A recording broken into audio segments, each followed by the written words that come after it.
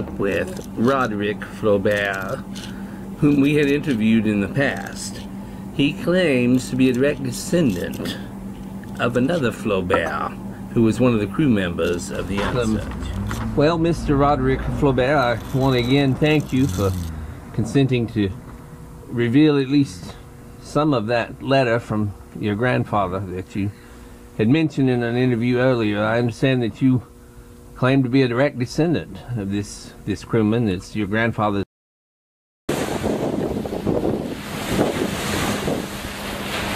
You claim to be a direct descendant of this crewman. It's your grandfather's name was, of course, also Flaubert. He was Samuel Flaubert, and I understand that he was one of the crewmen of the UNSEARCH, and that there was a letter that apparently your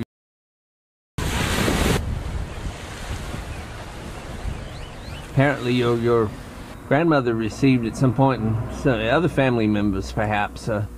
So would you be willing to share with us now some of this letter from your grandfather?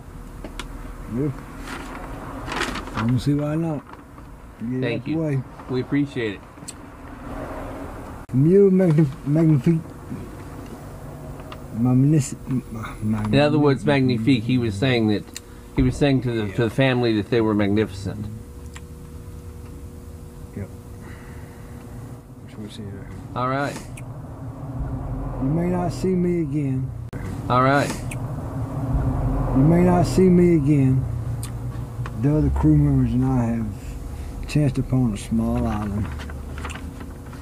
Did he reveal the location of this small island? I don't think so. Indeed, indeed. It still remains covered. It is inhabited by peaceful, friendly people. There's ample fruits, vegetables grown in abundance.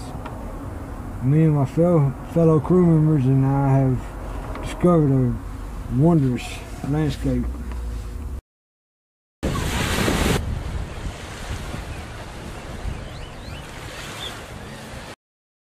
Landscape filled with hills and mountains, and we've been hiking. The native women are exquisite. Exquisite. So he refers to the native women as exquisite. Exquisite. It sounds as if your grandpa was extremely happy on this island. It sounds as if your grandpa was extremely happy on this island. It appears so. I hope he's lived his life out happy. Best wishes to him. Roderick Flaubert, I want to thank you for sharing this document. I didn't get to know him. Roderick Flaubert, I want to thank you for sharing this document.